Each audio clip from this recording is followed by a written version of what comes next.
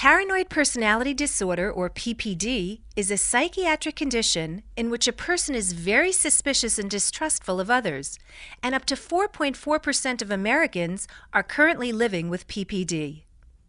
For a person with paranoid personality disorder, almost everyone is a source of suspicion and mistrust. Though sufferers are usually unable to acknowledge their own negative feelings towards other people. Although these feelings of mistrust and suspicion are nearly constant in a PPD sufferer's life, these misgivings tend to be unfounded.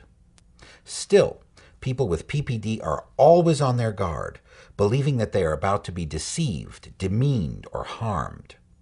As such, individuals suffering from the disorder are often reluctant to confide in others, for fear that information will be used against them later.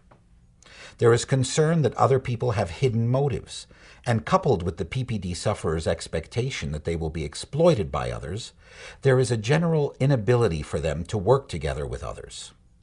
They also tend to read hidden malicious meanings in casual remarks or glances.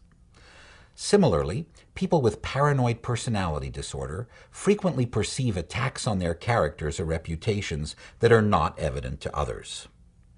It is also not uncommon for individuals with PPD to be hostile and argumentative, and to have a hard time relaxing.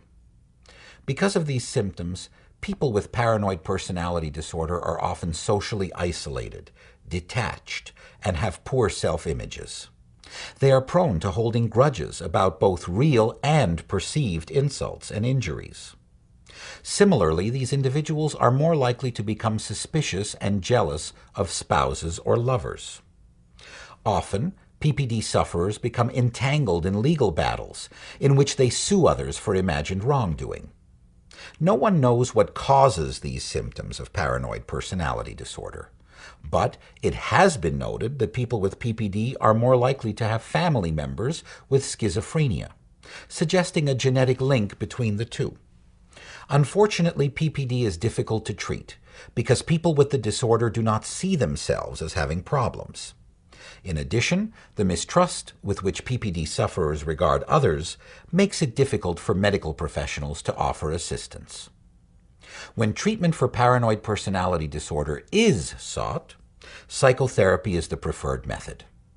Psychotherapy for PPD focuses on improving social interactions and teaching a sufferer better coping mechanisms. Because therapy can indeed limit the impact of paranoia, it's important for affected individuals to seek help for paranoid personality disorder.